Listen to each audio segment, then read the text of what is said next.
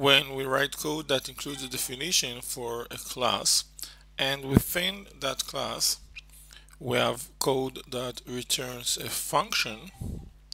That function, because it is within the scope of another function, is a closure.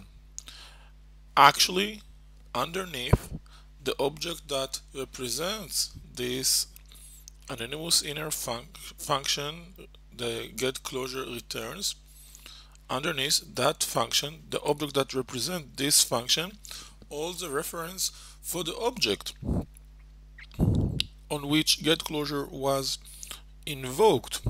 That's why if we have, let's say, this object, OB1 is assigned with a reference for an object instantiated from the class A, and that object holds the variable magic with the value 3.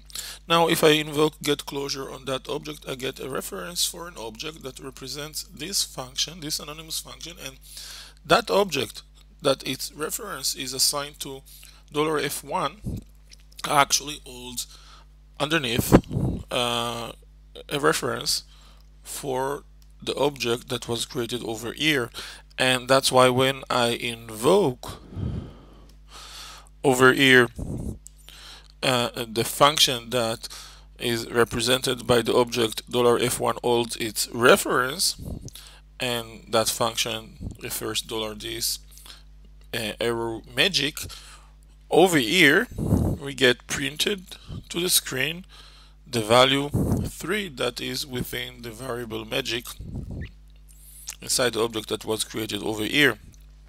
Now if I change that value to 7, we shall see that change when calling the function that getClosure returns. And as you can see, here's the output. You can see that we got 7 instead of 3.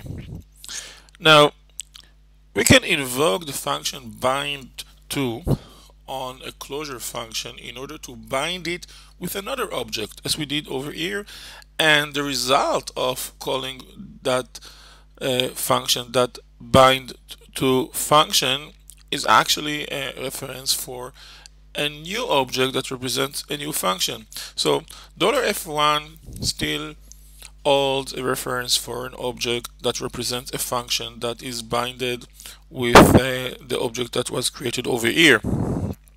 That doesn't change, and we can see that over here when I try to invoke that function, I get 7, the same value.